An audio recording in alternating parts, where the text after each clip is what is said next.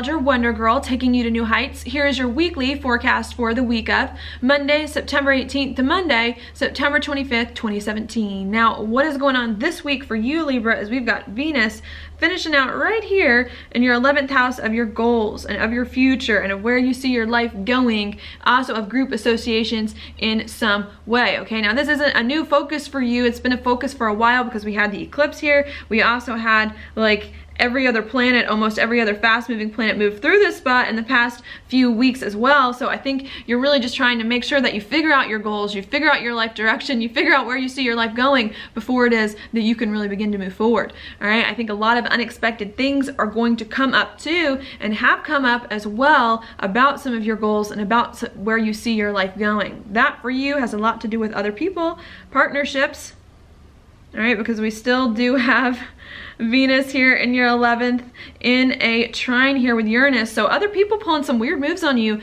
doing some weird things about where you see your life going and what you want to do in life in that way, and really having to figure out how to take these unusual things maybe that other people are doing that you weren't expecting, or unexpected relationship issues, and really trying to figure out how you can take that and maneuver it into a goal or into some kind of dream or ambition or direction that you think is better for you in some way. I think that is what you're trying to figure out here. And I think with Venus in this spot being the last planet, it's just the last unexpected thing that's going to come up that you have to deal with before you can really push through it and move forward, okay? The thing you're going to have to work on after this unexpected thing comes up, though, is how to be more comfortable with it inside you and to make sense of it internally, because Venus is going to move into your 12th house here of your insides and of your spirituality and just what you're feeling internally.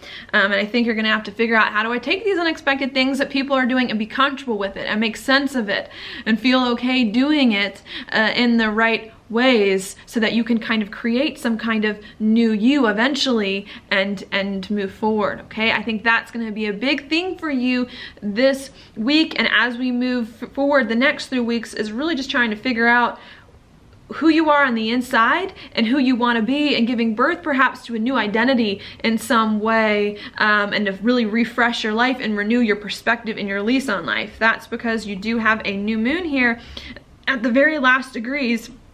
Excuse me, you do have a new moon here at the very last degrees of Virgo, bringing up, which is in your 12th house, really wanting you to create some kind of new identity in some way, to be a new person, to have some kind of new perspective on life as well, really bringing that into focus so that you can just create a life that is just better for you. I think it may be a little bit hard for you, though, to feel comfortable internally with what is happening in your life and with what is going on, though, because this new moon is going to oppose Chiron in your 6th house of job.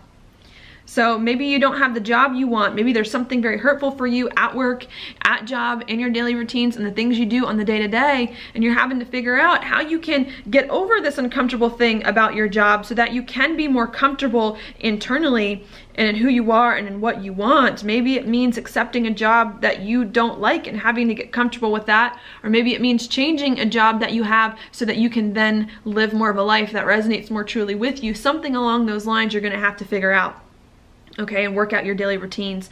There could also be some confusion as well about your job and daily routines too, because we do have Mercury and Mars here in your 12th and in opposition with Neptune in your 6th. So really having to break through some confusion about what kind of job you want, about what kind of daily routines you want, about how you want to perhaps interact with people externally, having to break through some of that so you can really live a life that is just more comfortable to you and resonates more with your heart and what you want. I think that's just a huge thing for you this week while you're dealing with all these confusion and all this hurt stuff about your external life and your external reality and what is happening inside you. I think there could be some very strong feelings that are going to come up as well right here, which are going to have to do with your home and your family. Okay, that's because we do have Mercury in your 12th in a trine with Pluto here in your 4th. I think you're gonna have to figure out, how can you create something that's solid and that's stable, that really resonates with you internally and who you are and what you want and makes you comfortable. Okay, this could be a good thing. I say strong feelings because it can go either way. With Pluto especially, it can be a good thing where you're feeling finally like, you know what, I think I kind of got it. I think I'm creating a life that works for me, that I feel good at. Or it can be the opposite where you're like, oh no, like I really need to make this thing happen. I really need to work better with home and family, have more stability, and feeling like it is not there yet and you don't feel quite right with all of that. So I think you're gonna have to watch some of those big feelings that can come up to make sure that you're thinking about it in the right way and that you're staying balanced as you move forward.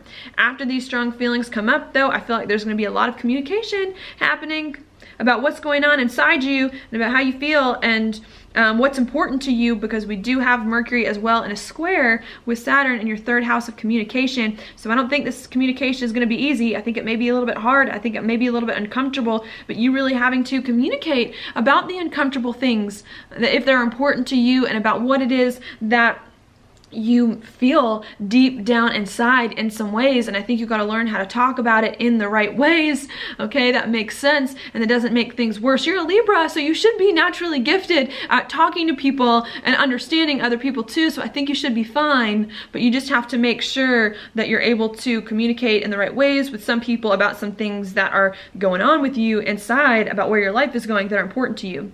While that's coming up, there's also Jupiter here in your first house. I think you want to have a better life. You want to do things that are important to you, that are better for you, that really resonate more truly with your heart, but having to deal with some unexpected things still from people, and balance what is going on with other people and how you relate to other people, and trying to get the balance in your relationships just right so that they understand what is going on with you, so that you understand what is going on with them too. And that could be a little bit hard because you want all these good things to happen to you. You want to, feel good, but maybe just other people pulling some weird stuff on you.